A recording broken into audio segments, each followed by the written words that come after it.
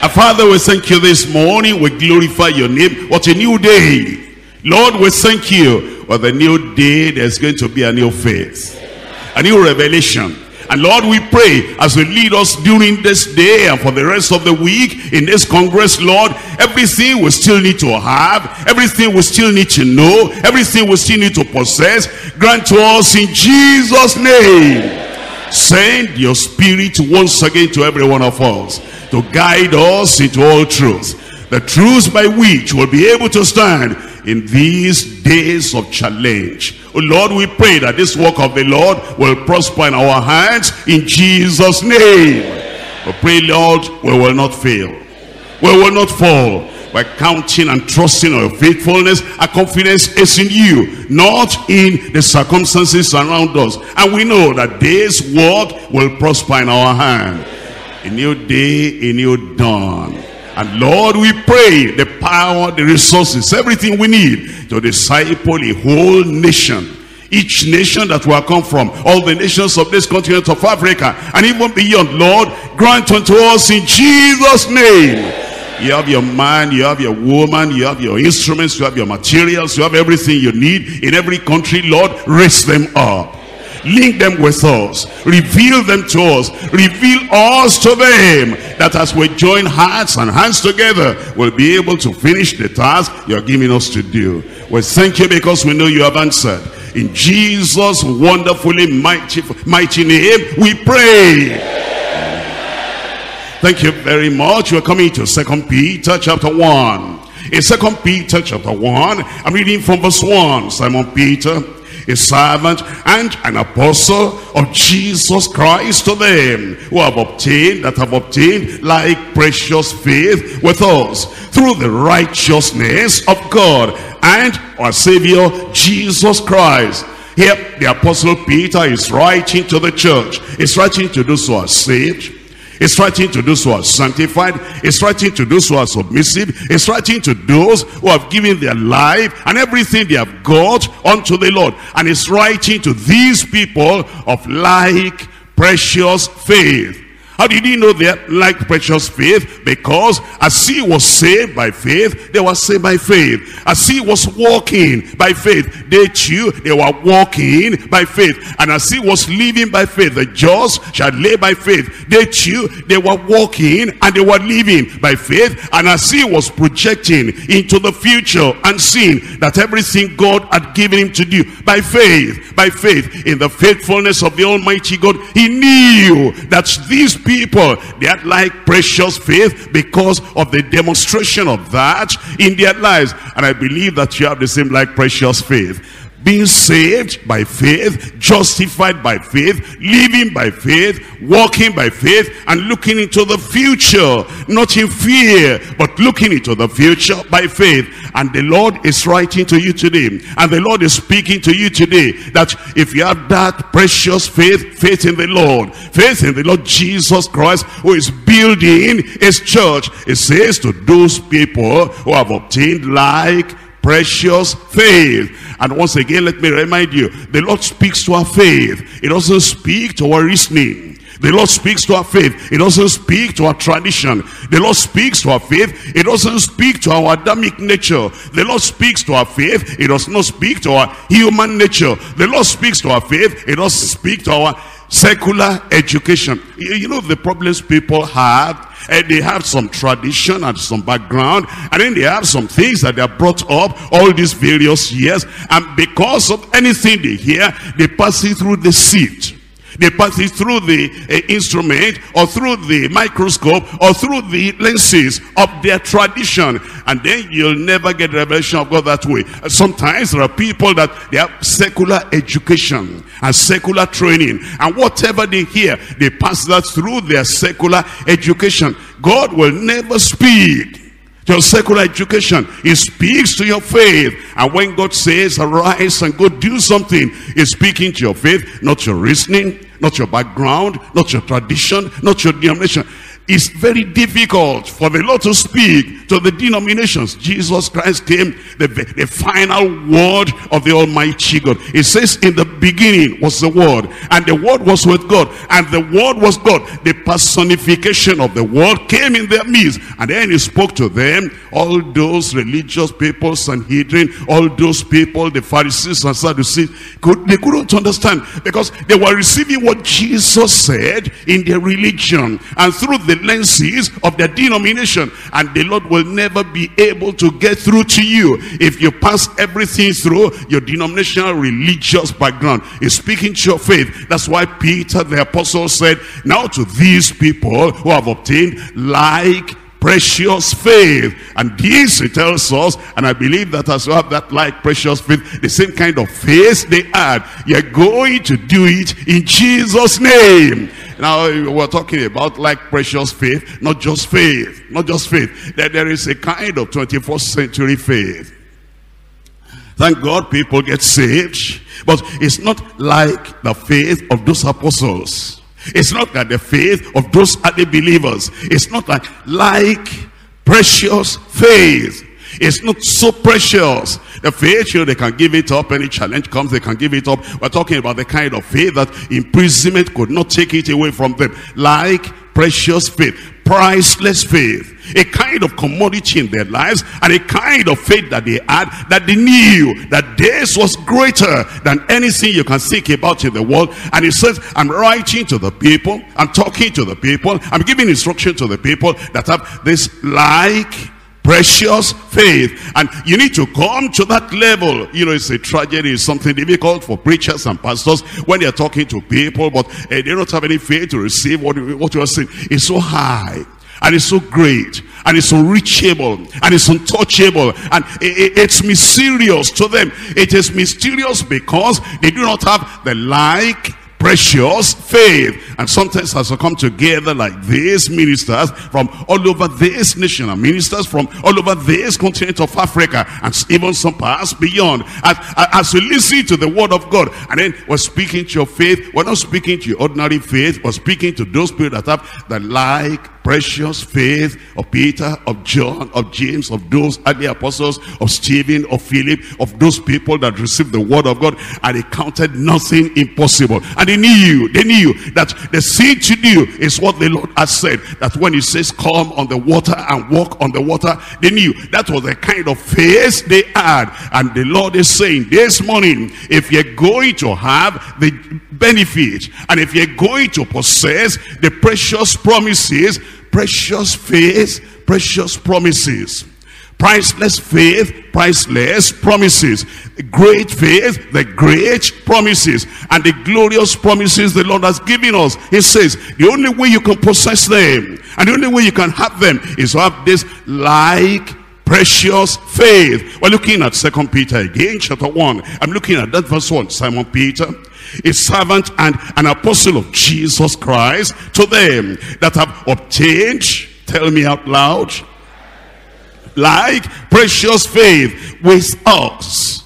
Like precious faith with us. Can you match that? It says we are apostles, the Lord called us, and we gave our lives, we gave everything we've got, we gave it unto the Lord because of the faith that we had, that the Lord is able to do anything, and is able to do beyond anything you can even think or imagine. He said that is the kind of faith we had. We left everything, abandoned everything, and we submitted everything unto the Lord. He said it is those that have that kind of faith, the like precious faith, like us, with us, and in the Lord Jesus Christ, the same Christ in whom we believe. Those are the people we're speaking to. And when you climb up the ladder and you come to that like precious faith today, I believe that everything the Lord says to you, you receive with that faith. I said you receive with that faith. If you try to receive it and reason it out with your intelligence, you'll never get it. If you try to reason out with your mind, you'll never get out of the boat. If you try to kind of analyze it, scrutinize it, you will never be able to get to the level of having the precious promises of God.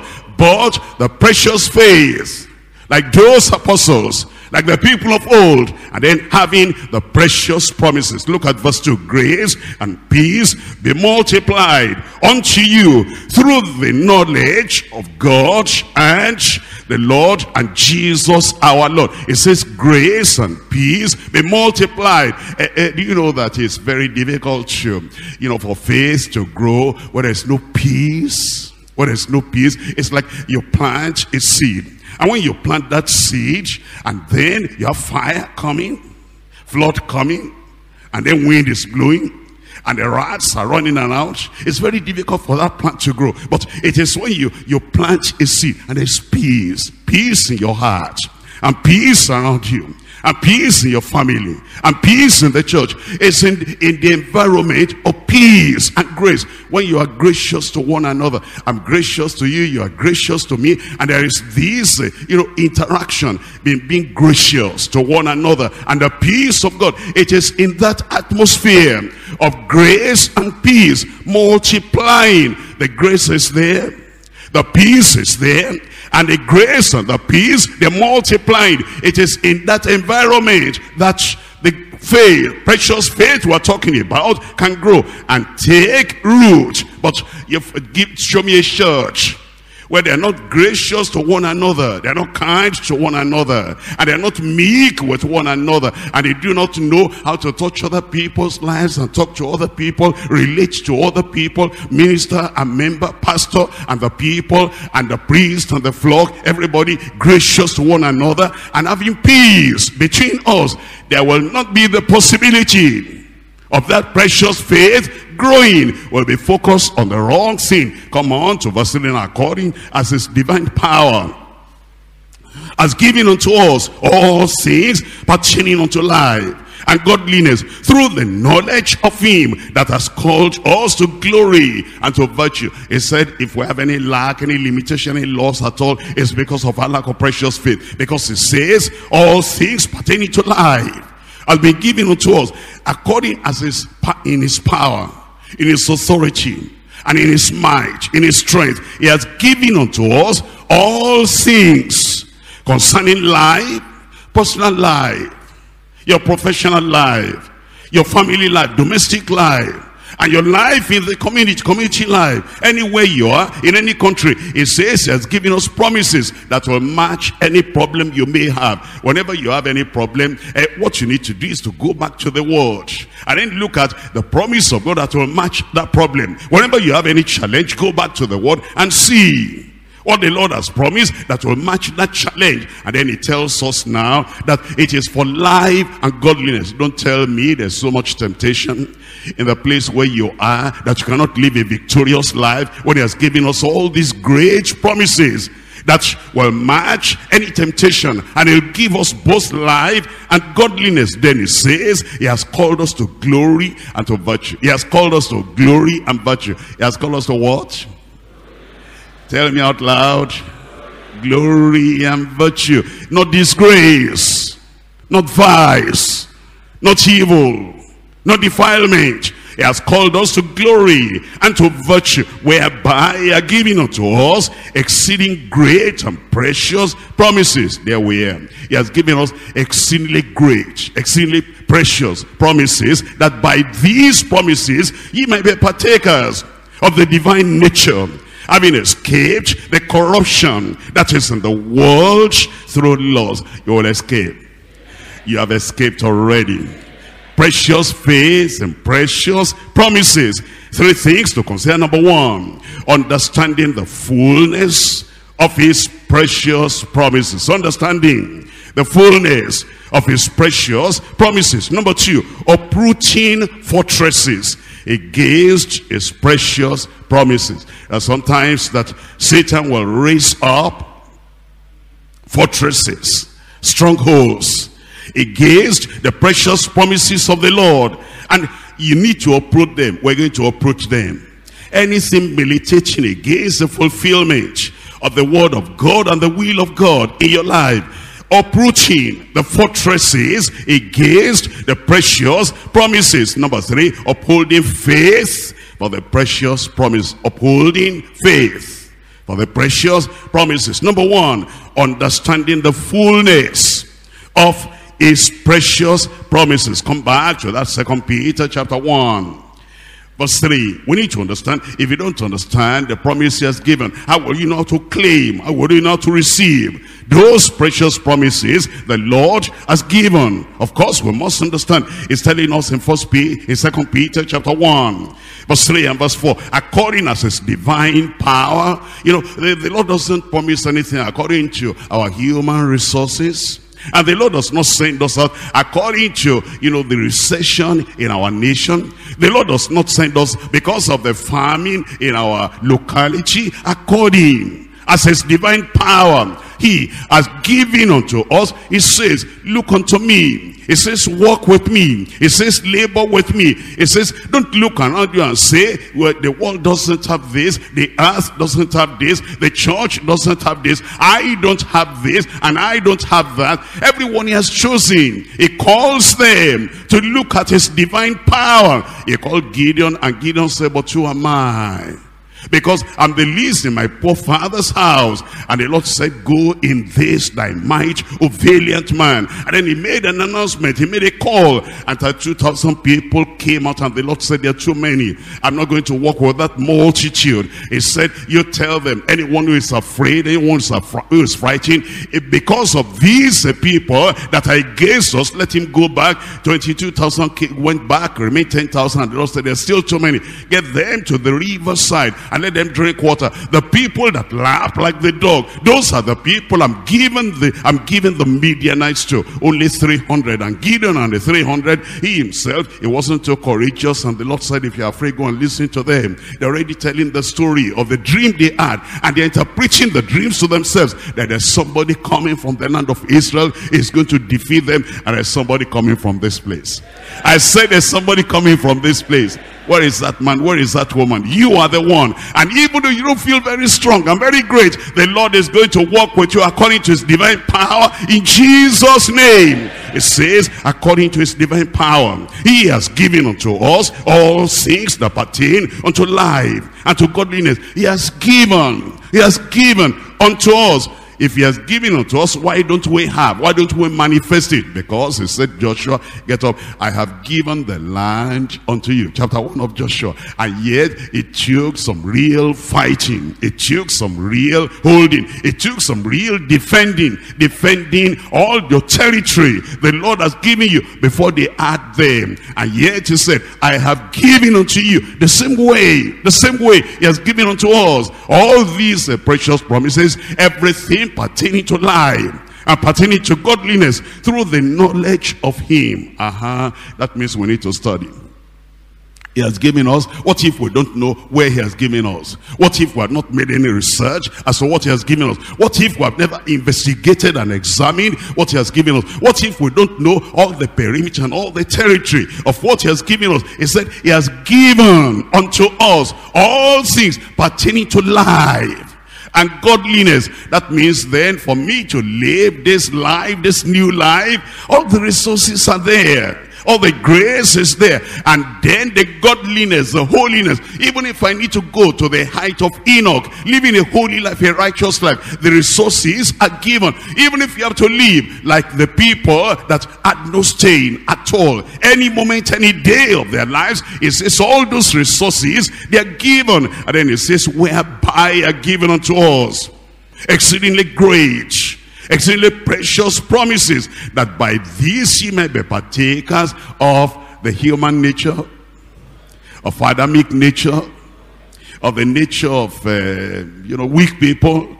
What kind of nature?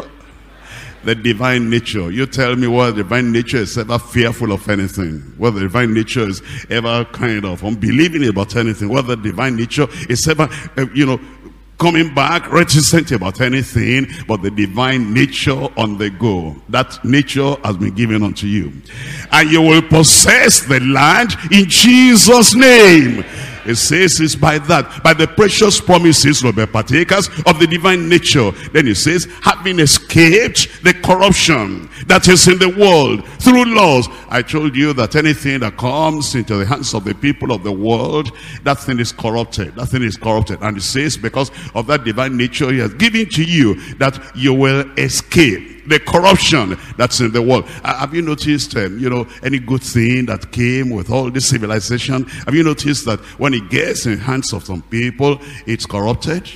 Think about that. Think about that. Anything that gets into the hands of people who are not born again, that thing becomes corrupted. And when you think about that, you see all throughout society, that's what we're going to find. That's what we're going to find. And there's a good thing there, and then it gets into their hand, it's corrupted.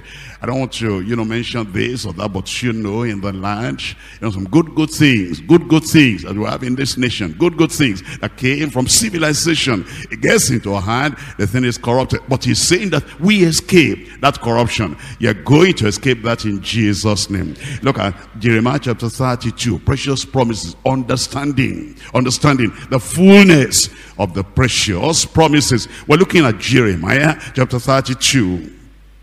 Jeremiah chapter 32, I'm reading from verse 38. And they shall be my people, and I will be their God, and I will give them one heart and one way, that they may fear me forever, for the good of them and of their children after them. It's telling us it's going to give us one heart, the same heart. That is, although you might be a man, you might be a woman, he gives both of you one heart, the same kind of heart. You might be a pastor, you might be a member, he gives both of you one heart. Or you might be from the west, he might be from the north, he gives you one heart. You might be from the south, you might be from the southeast, he gives you one heart. You might be from Nigeria, you might be from Ghana, he gives you one heart. You might be from the southern part of Africa or from the eastern part of Africa, he gives one heart. Precious promise. You know what some people think? They think that, we are from this area. In our area of Africa, this is the way they practice Christianity. And then in this other area, the headquarters is coming from West Africa. It's coming from Nigeria. Well, that's their own kind of commitment, and that's their own kind of lifestyle. But, give us what you have brought. And then we'll sift it. And we'll see the kind of thing we can practice, and the one we cannot practice, no, sir. Because he gives all of us the same word. He manifests the same power. He grants us the same divine nature. And then he gives us the same heart, one way, one life. And anywhere we are, when we come together, you'll not even know that he is from East Africa, he is from West Africa, he is from northern part of Africa, he is from southern Africa, he is from here, he is from there. Because the Lord has given us one life, one heart, and the same resources for godliness. I pray that it will be real in our midst in Jesus' name. And the same heart you have is what you carry about. Whether you are here in the camp at the headquarters church, or you go to your locality in your local government, your heart doesn't change just because you are from here and then you are over there. Now, the same obedience and the same quietness and the same submission and the same consecration and the same devotion to the word of God is from the heart. After all, it's not on the ground. It's not the IBTC ground that makes you behave somehow. It's the heart. Whatever behavior, whatever attitude, and whatever life, and whatever action, and whatever decision, whatever motivation is because of the heart. It's the heart. It's out of the heart proceeds forth, goes forth all the issues of life. Whether you are here or you are at home or anywhere you are, it's the heart that generates that conviction. It's the heart that generates that conduct and that lifestyle. And therefore, when he gives us one heart, those of us here at their quarters and those of you over there in your location, we're going to behave the same. We're going to act the same because we have one heart, not Adamic heart, not Adamic nature. But it says, I will give them one heart and one way, that they may fear me forever, for the good of them and of their children after them. Verse 40, I will make them an everlasting covenant. Give me a good amen. He says he'll make with us an everlasting covenant, that I will not turn away from them. Give me a good another amen. You know, there are people that only when we're in the meeting like this, they feel the power and they feel the surging of, you know, the fervency of prayer. And then and they feel the nearness of God. As I praise the Lord, God was there. And when when they prayed, I was inspired. I was energized, motivated to pray. I prayed like never before. And now you get back home and you say, what am I going to do now? I don't feel the presence of God. God is still there as much as he was here. I said, God is still here. And God is there too, because he says, I will not turn away from them. So as you are here, you have the presence of God. As you are there too, you have the presence of God. And he says, I will put my fear in their hearts. I will put my fear in their hearts. I will put my fear in their hearts. What precious promise the Lord has given us. That, you know, that's why we do what we do. That's why we don't do what we don't do. The other people that do whatever they want to do, anytime, anywhere, there's no fear of God there. And can we blame them? The Lord has not put the fear of his name, of his glory in their heart. And in those of us, the Lord has put his fear in our heart. We just, you know, we live according to our nature. You know, the fish is not, you know, asking the bird, why are you not swimming? Fish, you cannot ask the bird, why are you not swimming? Because it is impossible for that bird to swim. That's the nature. When he gives us the divine nature, we live according to our nature. And you know, sometimes there are people that send people for training. They go for all this seminary thing and all that. And then when they come out, they're still the same. And then people are like, but why? But why? Let me ask you a question. You send Doc. You know Doc? D-U-C-H. You know C-K. You know Doc? You send Doc to Eagles School. And then the dog is there, is coming out and going in 1 year, 2 years, and 3 years. And the dog is in Eagle School. And he comes and he says, I am in the Eagle School. I'm in the Eagle School. And then he comes out of school after 3 years and tell, now dog, fly. Tell me. No way. Go to school. But the heart is not changed. Go to school, but the nature is not changed. Go to seminary. And what if you send eagle to dog's school? And now the eagle is there, it's in the school of the dogs. And then he comes out, after coming out of that school, 3 years, he sees a rabbit. Immediately he has an urge to get after that rabbit and kill that rabbit. And he said, why do I have this urge to kill rabbits? Well, the school I went, the dogs don't kill rabbits. It's the nature. And when God puts his nature in you, things will be different. And that nature is coming in your heart today in Jesus' name. I will put my fear in them, that they shall not depart from me. We're looking at Jeremiah chapter 1, understanding the fullness of his precious promises. Jeremiah chapter 1, I'm reading there from verse 7. But the Lord said unto me, say not, I am a child, for thou shalt go to all that I shall send thee. And whatsoever I command thee, thou shalt speak. He said, you will go. You will go. I said, you will go. He says, you will go to all the people I will send you. It's a promise. It's a special promise, a precious promise. You know, sometimes, it happens that God is sending you to a place you have never been. And to go say what you have never said. And to interact with people you have never interacted with. And you're wondering, how can this happen? I'm not trained for this. I'm not prepared for this. I wasn't kind of drilled on this. And yet the Lord is saying, don't say that you're incapable, incompetent. Don't say that you're just a child. And that you cannot do it, because you will go to all the people I will send you. And whatsoever I command you, thou shalt speak. Be not afraid of their faces. You will not be afraid. For I am with thee to deliver thee, says the Lord. Then the Lord put forth his hand, and he touched my mouth. And the Lord said unto me, behold, I have put my words in thy mouth. See, I have this day set thee over the nations and over the kingdoms, to root out, and to pull down, and to destroy, and to throw down, and to build, and to plant. It will happen. I said it will happen. Psalm 2, I'm reading from verse 8. Precious promises, precious promises. Understanding those promises and walking in expectation to receive and to have and to possess those precious promises. Psalm 2, we're looking at verse 8. Ask of me, and I shall give thee the heathen for thine inheritance. What a promise. I shall give thee, if you ask, if you demand, I shall give thee the heathen for your inheritance. Then it says, and the uttermost parts of the earth for thy possession. Give me a good amen there.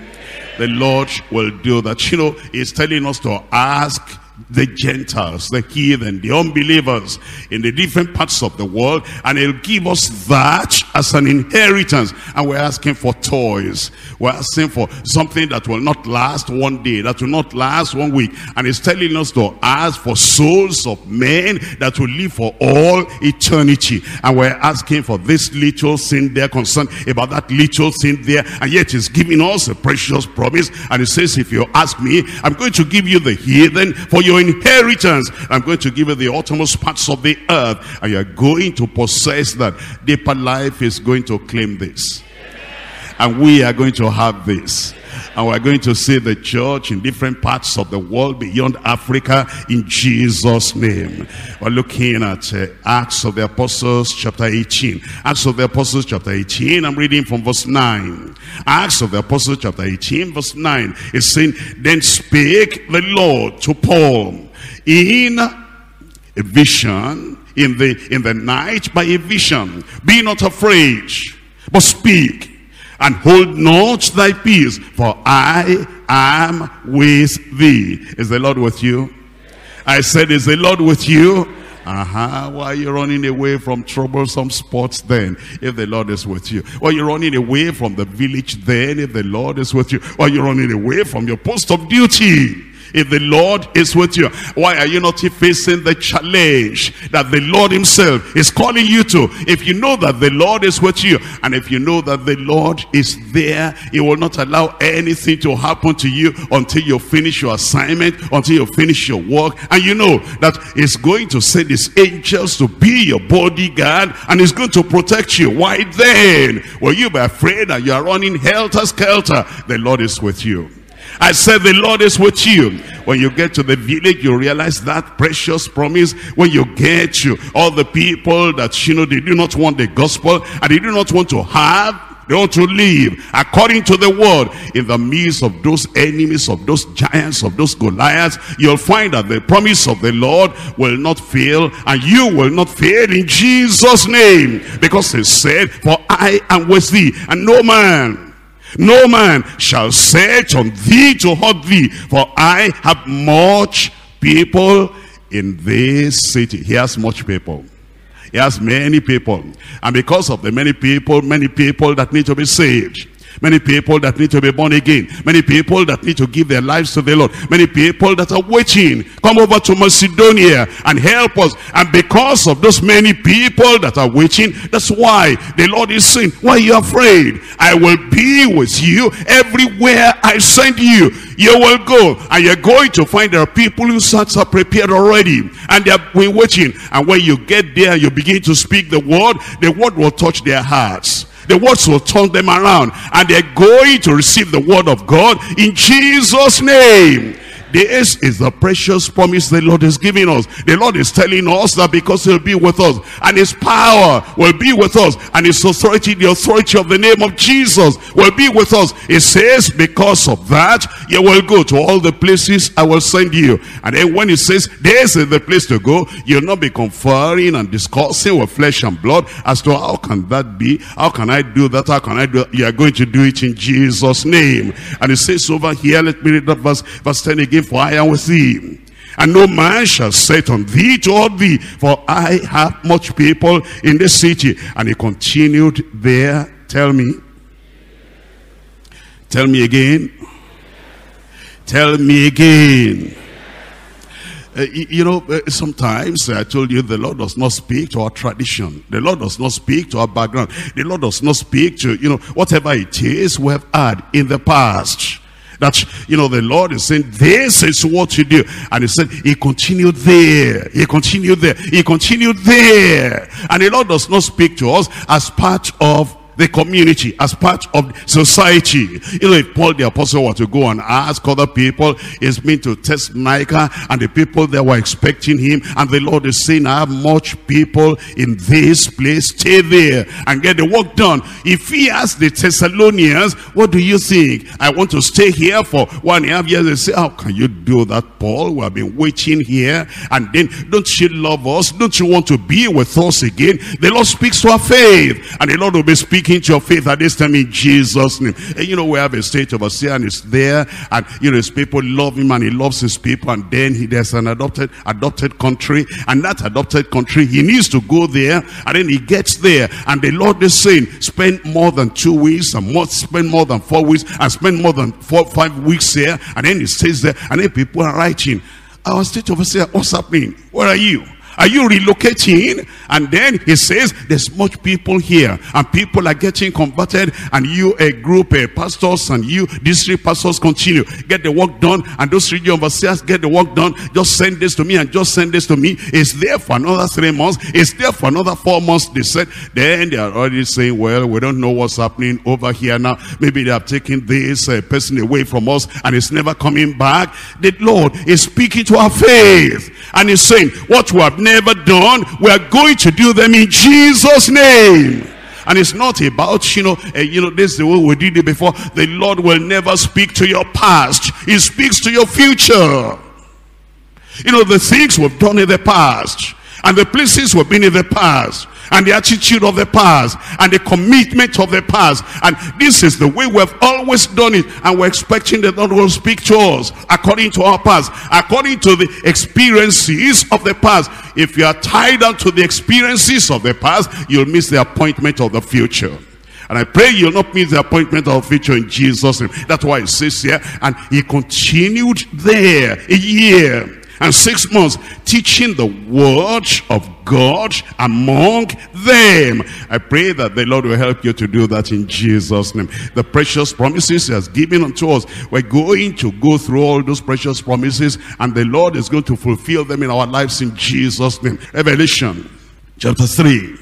And we're looking at verse 8 here. Revelation chapter 3. We're reading it from verse 8 all through to verse 10. Revelation chapter 3 verse 8. I know thy works. Behold, I have set before thee an open door.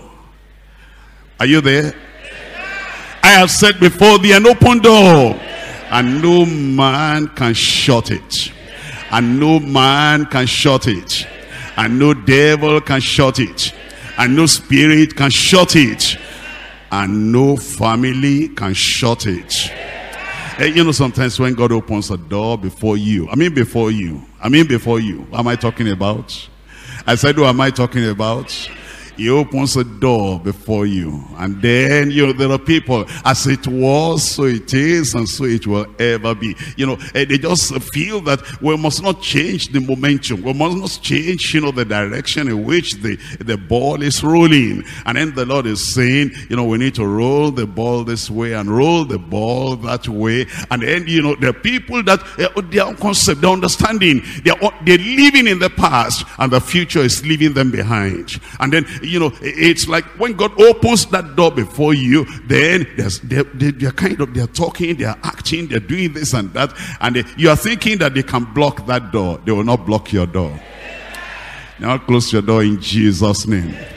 When God opens a door, God has a master key that only he has that key. And when he opens the door with that key that only he holds, there's no duplicate to that key in the hand of your enemy.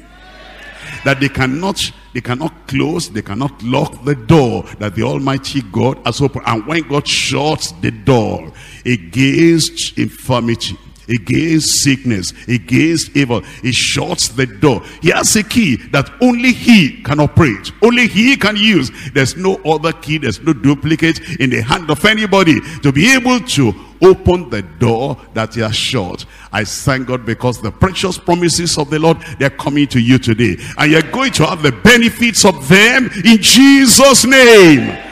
Verse 8, I know thy works. Behold, I have set before thee an open door, and no man can shut it. For thou hast a little strength, and hast kept my word, and hast not denied my name. Behold, I will make them who are of the synagogue of Satan, which say they are Jews and are not, but do lie. Behold, I will make them to come and worship and bow before thy feet. And to know that I have loved thee, and because thou hast kept the word of my patience, I also will keep thee from the hour of temptation and trial, which shall come upon all the world to try them that dwell upon the earth. It says, don't look around again and say, that's happening here, that's happening, that's happening everywhere. It says, anything happening all over the world will not touch you, will not come to your doorstep. The precious promises of the Lord, understanding them. Now point number 2, uprooting fortresses against his precious promise. Uprooting fortresses against his precious promises. We're looking at Jeremiah once again. I'm looking at verse 10. Jeremiah chapter 1 verse 10. You're going to uproot all the fortresses, militating against the precious promises of the Lord in your life. We're looking at Jeremiah chapter 1. Jeremiah chapter 1. We're reading from verse 10. Jeremiah 1 verse 10. See, I have this day when? I said when? This day. See, I have this day set thee over the nations and over the kingdom. To do what? Number 1, to root out. Number 2, tell me. To pull down. Number 3, tell me. To destroy. Number 4, tell me. To throw down. First of all, it says, before you can build and plant, before you can still succeed and move forward, it says there is something to uproot. You know, there are people, they just keep on planting and keep on building and keep on planting and keep on building. And then as they are building, the things that are going to destroy, they're just following. They're walking. You know, you walk on Monday and on Tuesday, the thing that is going to uproot everything you planted will come, uproot everything. Then you walk on Tuesday, and then on Wednesday, the thing that is going to destroy what you're building, it will demolish everything, will come. Then you walk on Wednesday, and the thing that will demolish everything is coming on Thursday. A day after, a week after, a month after, a year after. And they never stop to think that all this destruction, they never stop to think that all these things that are demolishing, destroying, uprooting everything I'm building, why don't I deal with them? The Lord is saying that he sets you up. And there are fortresses, and there are things militating against what the Lord wants you to do and what you're doing, and you're not seeing the fruit of your labor. And it says, first of all those fortresses against the precious promises of God in your life, that you are to root out, and that you are to throw down, you are to pull down, and you are to destroy. Only after that you will build and you will plant. You know, the many people who are, you know, they're working hard, they have a good certificate, they have a good brain, they have a good place of what they're working in, and they have everything around them good, and they're doing their very best. But there is, you know, one maid over there in the house that has this contrary spirit, and is working against everything they're doing in that family. And they work and work and work, and they know that they can succeed. And the people that are not working as much as them, as that family, the husband and wife, they're succeeding, they're building, They're progressing. They're getting this and they're getting that done. But this maid is there. But the maid is, so serviceable, so useful. The maid, she will do all the cooking and all the ironing and all the this and all the that. And everything is so wonderful and so great. And eventually, the Lord wanted to help that family. And then he showed a dream to the wife. And the wife saw that as they were trying to build something in that dream, and as they were gathering all the sand and everything, then the wife just saw the maid using shovel and throwing everything away. The more they were putting, the more the maid was throwing away, and then they couldn't gather anything together. And then she woke up in the middle of the night and then began to think. She couldn't sleep. What kind of thing is this? All that we are gathering. This girl is taking shovel and throwing everything away. And the Lord revealed to her that that is the root cause of their poverty and failure. And then they woke up in the morning, and the wife said, my husband, after their devotion, I had a dream today, a weird dream. How can this be? See what I saw. And then told the husband. And the husband said, well, I didn't have any dream, but actually I've been feeling that way. I've been feeling that this girl, this lady, her hands are not clean, that she knows something about what we're experiencing here. But what are we going to do?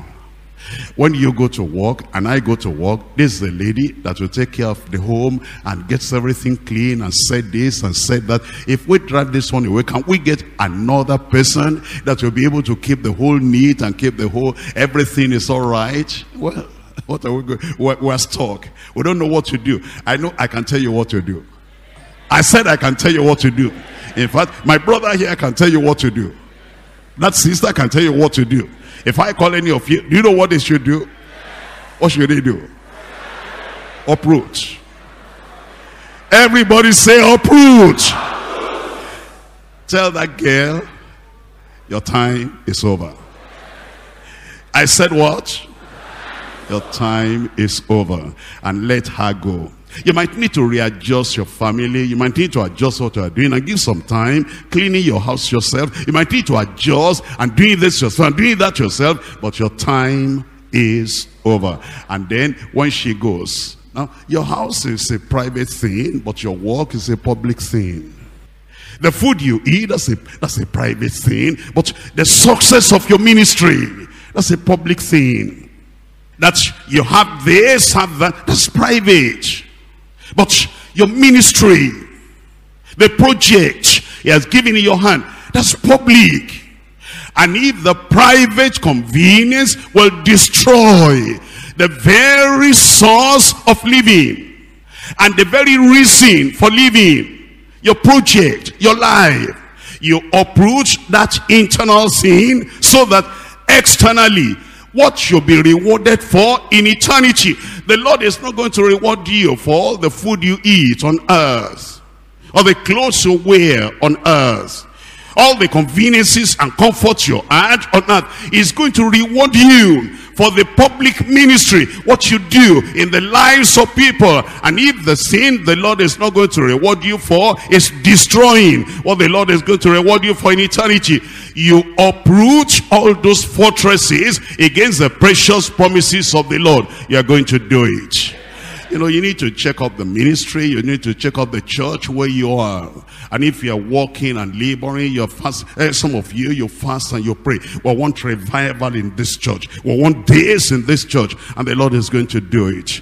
And while the Lord is getting ready to do it, there's an Akan there that you're afraid to approach. What the Lord is wanting to do, there's a Demas there that you are not willing to approach. Once the Lord is willing to do the thing, there is a Jezebel there and you're not willing to approach. This year is a year for uprooting all the fortresses against the promises of the Lord in Jesus' name.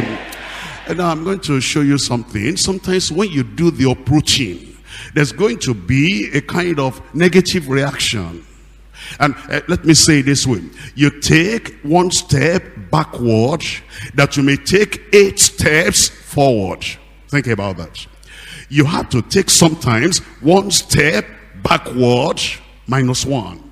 So that you can take how many steps forward? 8 steps forward. Eventually, how many steps do you have forward? 7 steps forward. But if you're afraid to take one step backward, you will remain at that spot the rest of your life. But if you're willing and you say, I'm going to take one step backward so that I can take 8 steps forward. In 2 Chronicles chapter 25, I'm reading to you there. 2 Chronicles chapter 25. Once again, everybody say, approach. You'll approach in Jesus' name. You don't be so sympathetic with the termites in your ministry. You don't be so sympathetic to the detractors and destroyers in your ministry that you just do approach the fortresses against the precious promise. 2 Chronicles, are you there? I said, are you there? I'm reading from verse 5. Moreover, Amaziah gathered Judah together and made them captains over thousands, according to the houses of their fathers, throughout all Judah and Benjamin. And he numbered them from 20 years old and above, and found them 300,000 choice men, able to go forth to war, that could handle spear and shield. Verse 6, he hired also. He had his own men that could fight. He had so many of them that he could mobilize and make them to do what they were called to do. But then he felt, I need more hands. Look at the more hands now. Verse 6, he hired also 100,000 mighty men of valor out of Israel for 100 talents of silver. He paid for that one. In some people, of course, that's voluntary. In some people, that's their work. In some people, they rallied around him. But these other people, he just hired them and he paid 100 talents of silver. But there came a man of God to him, saying, O king, let not the army of Israel go with thee, for the Lord is not with Israel, to wit, with all the children of Ephraim. But if thou wilt go, do it. Be strong for the battle. God shall make thee, tell me, fall before the enemy.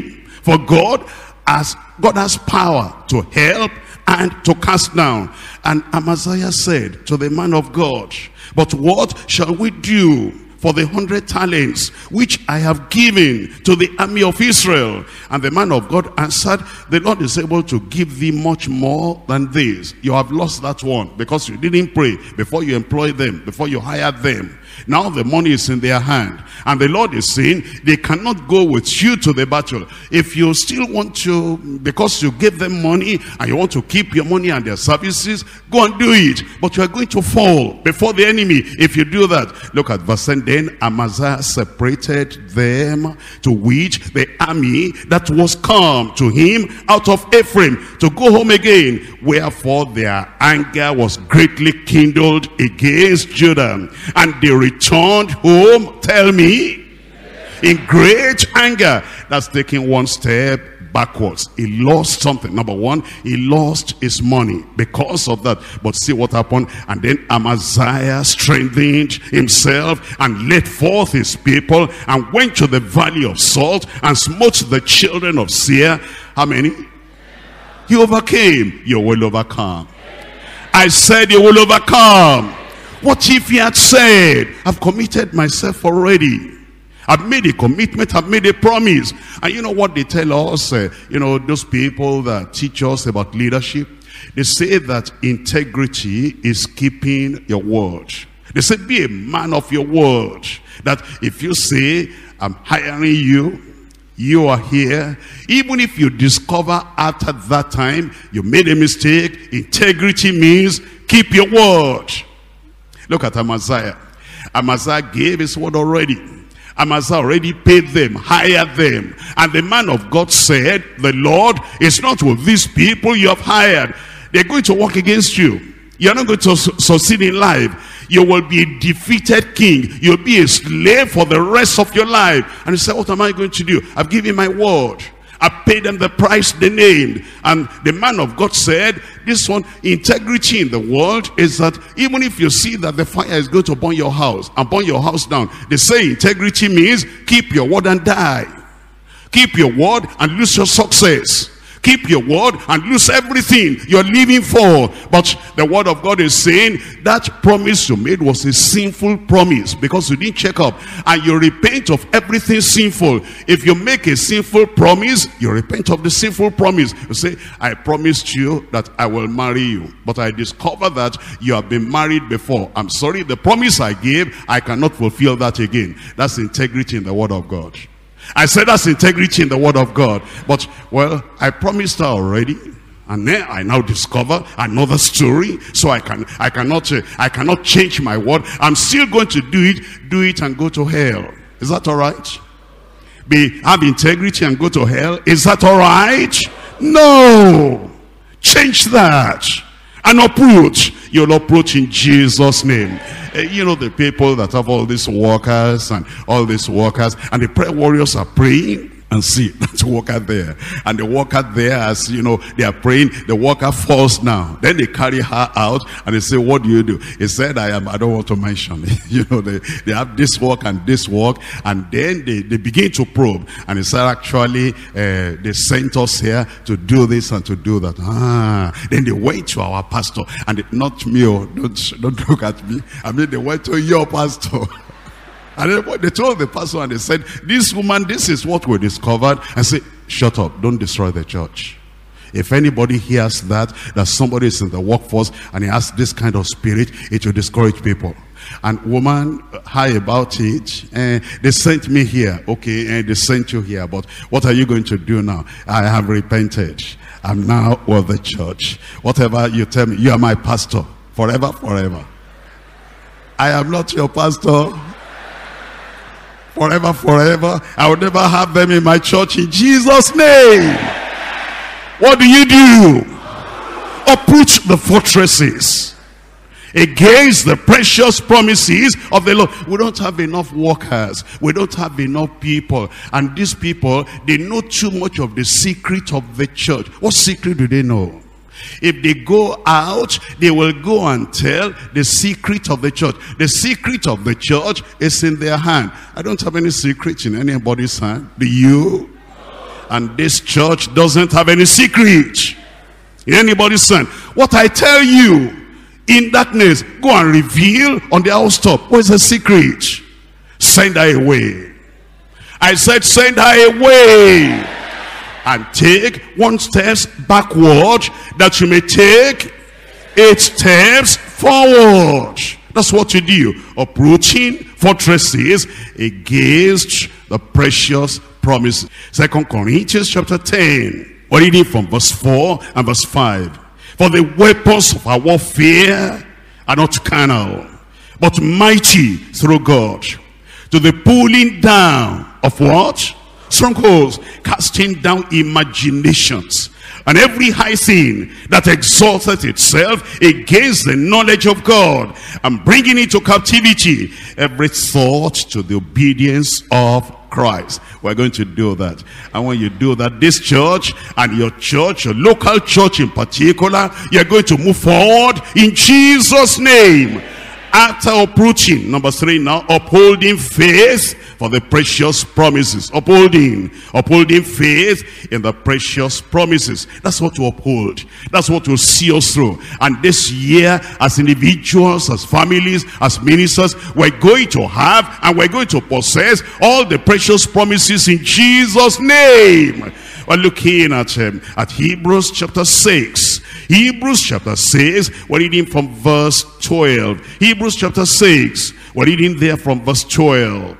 Here it tells us in the word of God, it says that ye be not slothful, but followers of them who through faith and patience, what do we do? Inherit the promises. It will happen. Matthew 17, we're looking at verse 20. It says, and Jesus said unto them, because of your unbelief, for verily I say unto you, that if ye have faith as a grain of mustard seed, ye shall say to this mountain, remove hence to yonder place, and it shall remove. And it shall remove. And it shall remove. And nothing shall be impossible unto you. Give me a good amen.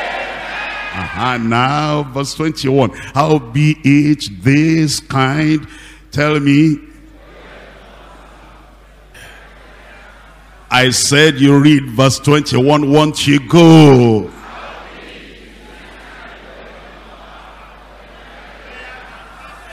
Again.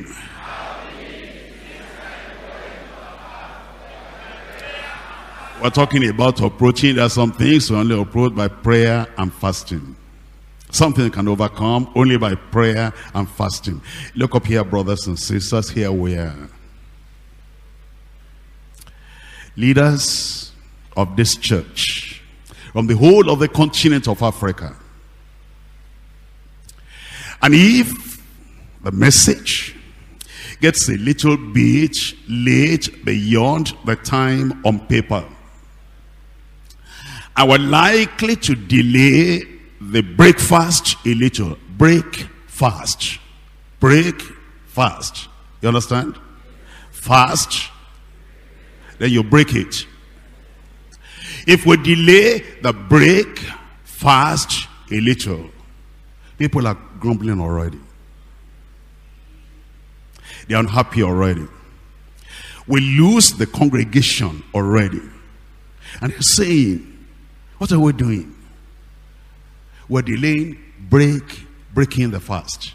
That's what we're doing. And many people, if you look at the whole of last year that is gone, want to see miracle, demonstration of power, no fasting. We can't do without food. And we who are leaders and ministers, we eat so heavy. Even at night, we cannot sleep. And when we're not sleeping, we cannot pray. There's too much food. There's too much eating. We're adding weight. We're not slimming down. And obesity has its own problem. That's another problem. That's another story, another message. No fasting, no doing without food. And if in any of our congresses we say that the congress at this time, we're going to give 2-3 days to fasting and praying, we'll preach a little and pray much. And then from morning till night, we only break that fast in the night. And because we see that the precious promises the Lord has given us, that nothing will be impossible, and we cannot get this done except by prayer and fasting. The people that are going to be going around saying, what new changes are they bringing? What new things are they doing? See all the good things the Lord has done for us. See all this, our IBTC here, how large it is. Is it by fasting that this one took place? Is this not enough? What else are we looking for? Now they said that in our congress, they said nobody should go and buy food over there. Stay inside here. We're going to pray and we're going to fast. What new thing is this? The challenges we face today and the problems that we face today, that the Lord is telling us, if you still continue to do this work as you did it in the past years, we're going to go back. It will be difficult to go forward. That's why the Lord is telling us, I'm giving you a precious promise, and this precious promise, nothing will be impossible for you on one condition: this kind goeth not out, but by prayer and fasting. Now, we're not imposing anything on anybody. We're not saying this is compulsory. But if you're looking for something higher, you're looking for something greater. And sometimes there are some people, some of our, pastors, they might have faced that challenge. That you want to wait upon the Lord, and then maybe during your retreat, it may be in your own retreat or whatever, and you just feel that I want to change in this retreat. Not a change of accommodation, change of attendance, you just want a breakthrough. And then you're waiting upon the Lord, and the ushers, maybe the ushers normally bring food to you, and the workers, they normally serve you, and they see that, you didn't, eat in the morning, you didn't eat at another time, and instead of, coming to you and respecting you, understanding your self-denial, and wanting to do the will of God, so that this church, your church, in the region, in the state, can move forward. No. What they'll begin to demonstrate some things to you, and they'll begin to show you this and this to say, we know what you are trying to do. Don't do that. We don't want you to die of hunger. Hey, there are people in Niger Republic who are not able, they're not fasting, but they don't have any food to eat, and they're not dying, they're surviving. The people in Sudan who are not able to get anything to eat, they're not dying, they're still surviving. And there are people in Somalia, and there are people in many places that are not able to eat. There are many people that are not able to get 3 meals a day. If they're able to get only 1 meal, they're not fasting. It's a circumstance that forces them into that. They're surviving. There are even people, I will tell you,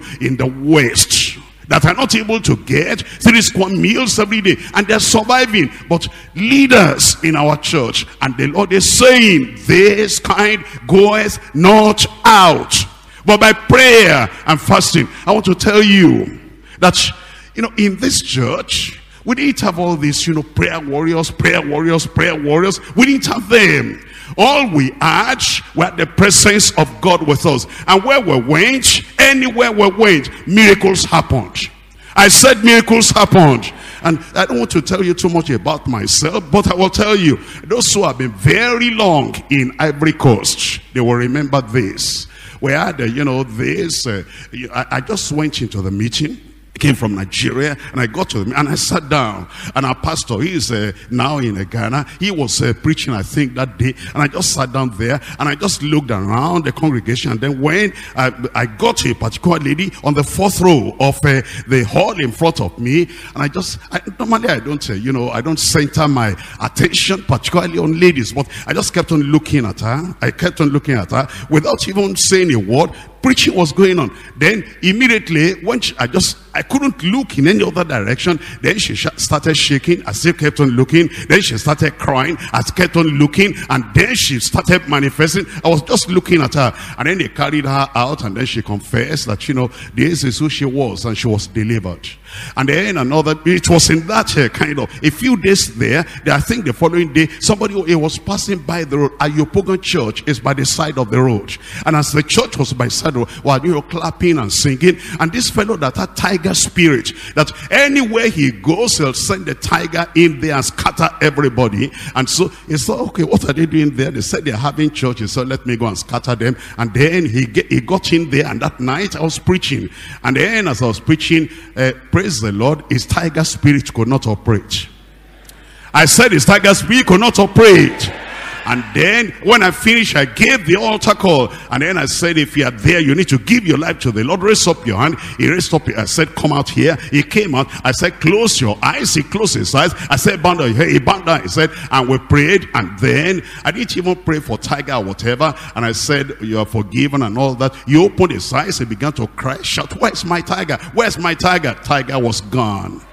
And then he told us later, I said, he never closed his eyes for anybody in his life. And he never bowed his head for anybody in his life. I'm telling you, this kind goes not out, but by prayer and fasting. I don't publicize my lifestyle. I don't publicize my fasting or whatever. Only that, people who are around me who normally serve, they just see that, pastor did not eat today, what's happening? And they don't ask me any question. They just leave me alone. But, maybe some of you are not free like that to decide in your life that this is what you do at this time. And when you are doing that, there are people that will show this at you and show this sign, and they're trying to they're pitying you. They say, pastor will die too early if he's fasting at this age. Fasting doesn't kill, it's feasting that kills. Give me a good amen. My daddy used to tell me when I was very young, he said, come on, stand up and walk. Walk doesn't kill, it's laziness that kills. Did you hear that before? And I'm saying fasting doesn't kill. Of course, you are not going to fast for 3 months in a row. You're going to fast, moderately, and you're going to fast at the appropriate time. And the power of God will come upon your life in Jesus' name. And the precious promises the Lord is giving unto us, we're going to possess them. Whether the devil likes it or not, this church is going to march forward and going to rise up in the might, in the strength of the Lord in Jesus' name. This kind of faith, mountain moving faith, dynamic faith, a faith that will find nothing impossible, is coming to you today. It's entering your heart right now. And even if you have to fast, even if you have to do without this and without that, I'm telling you now, fasting is not only doing without food, fasting is doing without some things that have pleasure. Fasting is doing without something. There's some things, personal choice, that this will give me many friends, this will give me pleasure, this will give me joy, this will give me, but all those things, those friends and those pleasures, not sinful. Food is not sinful. There's some normal things that we just say, this will not hurt me or harm me, but it will take my time. They will waste my life. They will waste my resources. They will lessen my power. They will weaken me. And because of that, I permanently do without them. That's a form of fasting. And when you do that in your life, the Lord will speak to you. The Lord will let you know that these precious promises you ought to have, you are going to have them. And then you are upholding that faith. You are renewing that faith every day. And you are saying, oh Lord, I am moving forward. You are going to move forward. Are you ready? Where are you? You are ready? Instead of standing on the promises, you are sitting in the premises. Come on now, get up and say today. Today, you are going to have the promises in Jesus' name. Why don't you open your mouth and talk to the Lord and say, Lord, here am I today, upholding the faith for the precious promises. Upholding the faith for the precious promises. Understand the precious promises, the fullness of each, the glory of each, the height of each, the depth of each, and approach all the fortresses against the precious promises of the Lord. And all the faith, the mountain moving faith, and all those personalities that will hinder the fulfillment of the promises of God in your life. You are getting rid of them. And any friendship that saps your energy, any fellowship that destroys your effectiveness, not able to walk like the faith of the apostles, precious faith. Develop, manifest precious faith and the precious promises.